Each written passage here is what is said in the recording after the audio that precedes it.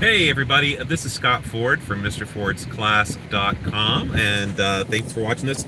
I just sat for the CompTIA A Plus certification exam, the Core 1, and this was the 220-1001 exam, so it's the Core 1 exam.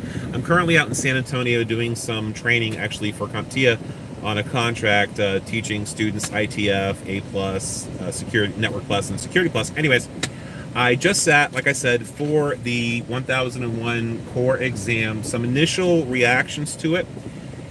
I've taken a lot of the A plus exams over obviously my career developing this stuff, and this was probably one of the more fairer exams. You didn't have to go in there with a lot of root memorization.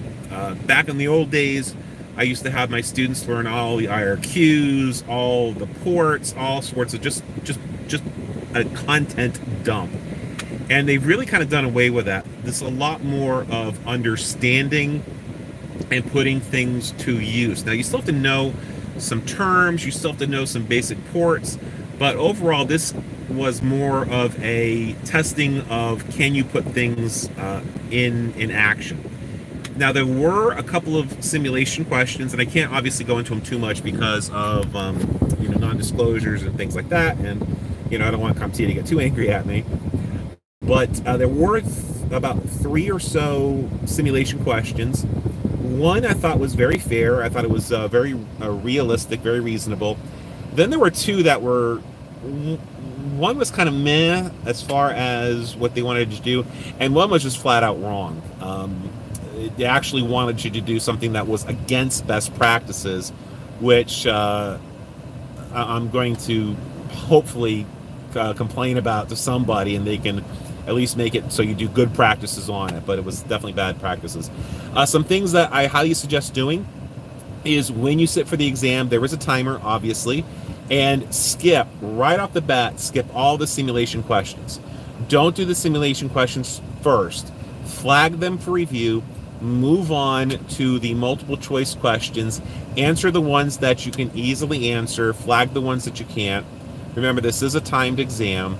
And then when you get to the end of the test, there is an area where you can go back and review those flagged questions, and that's where you can make up that time. So again, at the very beginning, when you sit for the exam, do not do the simulation questions. Flag them for review. Move forward. And then when you're done, go back and answer the questions. I can say that Professor Messer, I've known this guy for years. I'm sorry if I mispronounced your name, but the Professor Messer videos right now on YouTube are some of the best ones on the 1001, 1002 certifications. Until I get my new videos up, which is going to be a while because I'm a little bit busy, definitely check out his videos. Very, very helpful. Trying to see what else can help you out here that I can disclose. When you go take the test, take your time, enjoy if you can, and that's pretty much it. Now I'm just starting to ramble. So for those of you who are fixing to sit for it, it's a brand new test.